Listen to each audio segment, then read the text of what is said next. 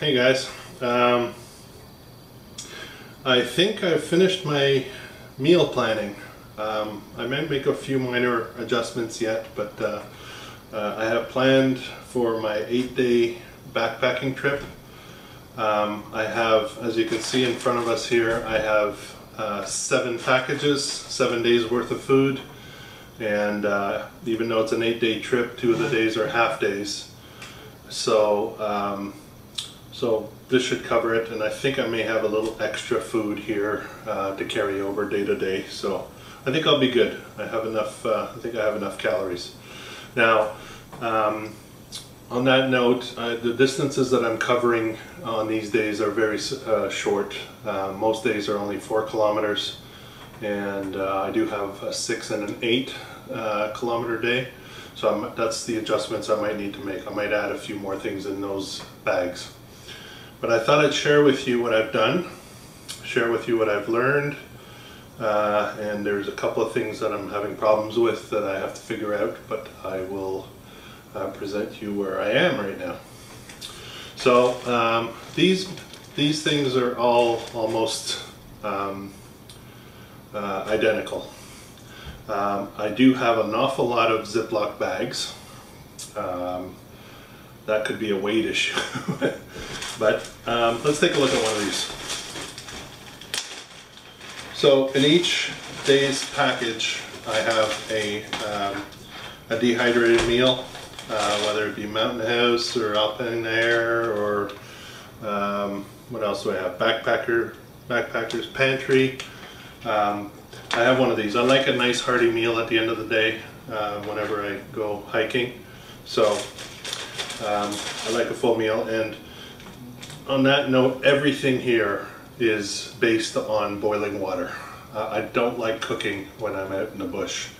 I prefer to rehydrate and finger food. So we're really talking about all dehydrated food. Now within each bag, I have a dinner, I have a breakfast, and I have a daytime. I'll call that a daytime because it's not really lunch, and I'll explain that in a second.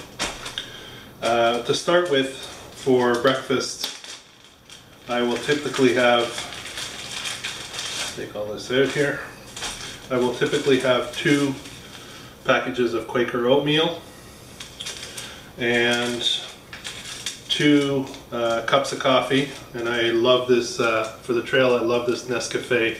It's a 3-in-1. It's got the cream and sugar, powdered cream and sugar in there. So almost every day is the same. I'm not a big breakfast person, but I do realize I need some calories if I'm going to hike. So this is 460 calories to start my day with. Jumping right to dinner, these meals vary in calories. This one I think is the highest calorie content, and it is 640 calories for this bag. Now they say these serve 2 people. No, I eat the whole thing. So 640 calories I think is pretty good for dinner for me. So some of them go, I think they go from 500 to, well, 640. There may be some that might be higher than this, I didn't check. Now, for daytime, I don't like stopping at lunch to set up a big production of boiling water or making a fire. I prefer to just snack during the day, and then in the evening sometimes a little bit of a snack after dinner sometime. So what I do is I just put a bunch of stuff together, and it's basically everything that is not breakfast or dinner. So if we have a look at this, the most significant pieces of this meal or this food is a trail mix, Sierra Trail Mix Cliff Bar. I have some different flavors in there. So that's 250 calories. I also have some of these little hot rods here. They were on sale. I think typically I would probably prefer beef jerky or something like that, but I just thought I'd give it a try. A couple of sticks. I have a small package of almonds. I have these very addictive Brookside dark chocolate with blueberry, and there's some other flavors in there as well, pomegranate and such. Love these. And then I will either have a soup, a cup of soup that I can just cook up if I really want to. This is the thing that's likely to carry over because I may not stop to cook anything or boil any water. And then in the evening I have some lemon ginger caffeine-free tea, herbal tea, for just around the campfire, I guess. So the only thing that's not here that I will add just prior to packing up is I have some Baby Bell cheese that I will add to these packages. The Baby Bells keep really well, and I may not put some for day 6, 7, 8, but I certainly will have some for the first few days.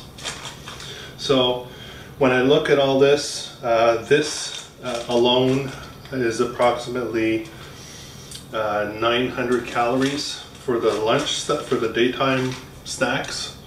That's a lot of calories. It doesn't look like much, but it's a lot of calories.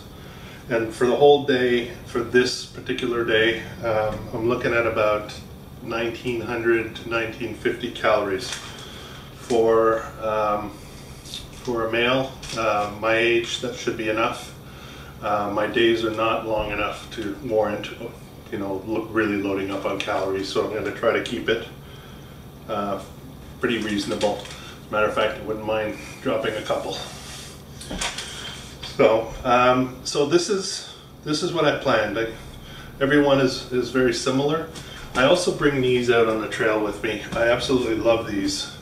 These are Nun tablets. They go in your water, and I think they have a little bit of caffeine and a little bit of energy. It's like an energy drink of sorts, I guess. I'm not sure exactly, but they're very tasty, and they really pep things up when you're trying to rehydrate. Now, with these meals and the way that I've done things, I'm not super experienced, so I've already made a few mistakes that I need to figure out.